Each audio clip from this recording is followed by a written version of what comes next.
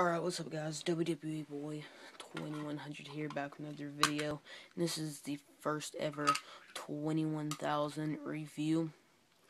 We're going to be reviewing figures and every once in a while a movie, maybe a wrestling pay-per-view, something like that. But we're going to kick it off with Elite 17 John Cena.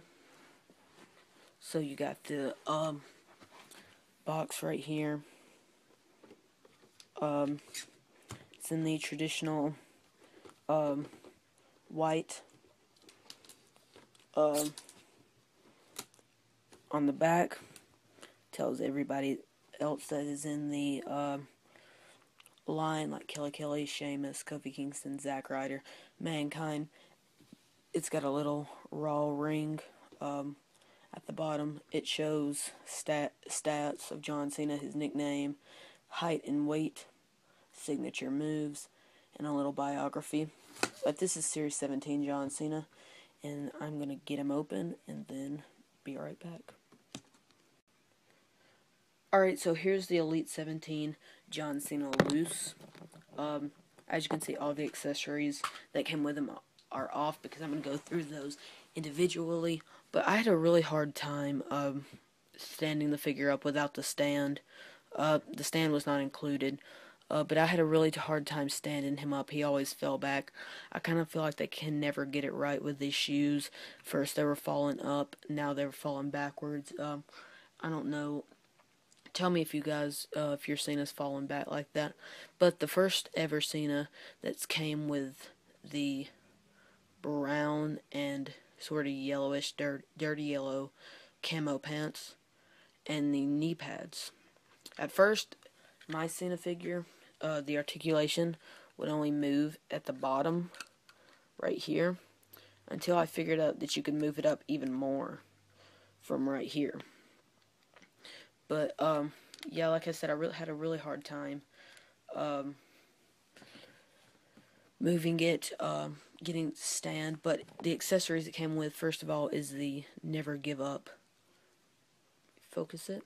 Never Give Up armband. They just started in I think it's Series 14. They first started giving him the removable armbands, but we're gonna put it on him real quick.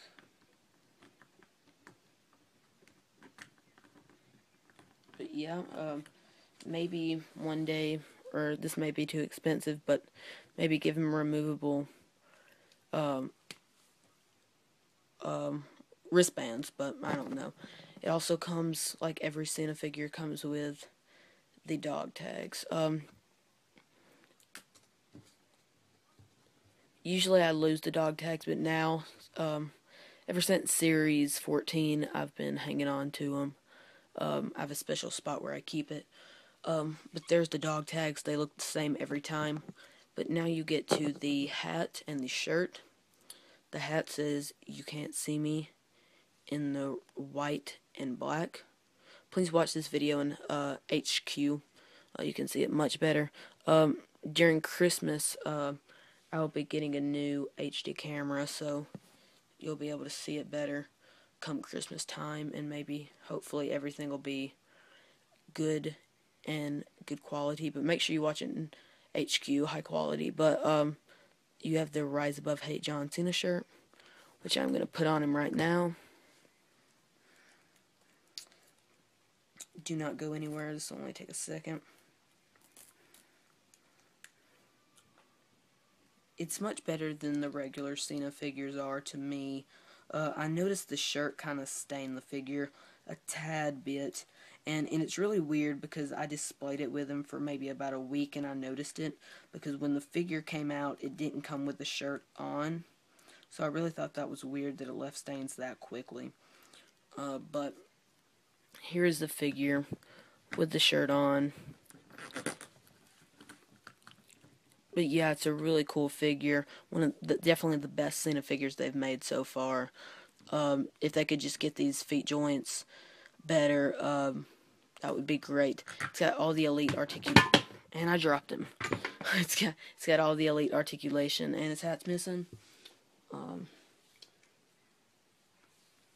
nothing like a botch for the first episode. But he's got all the elite articulation, except no articulation in the feet whatsoever. No articulation in the feet at all.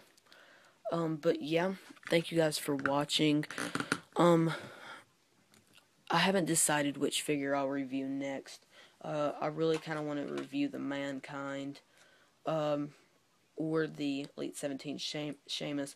So you guys vote in the comments whether I should do Sheamus or Mankind next. So thank you for watching.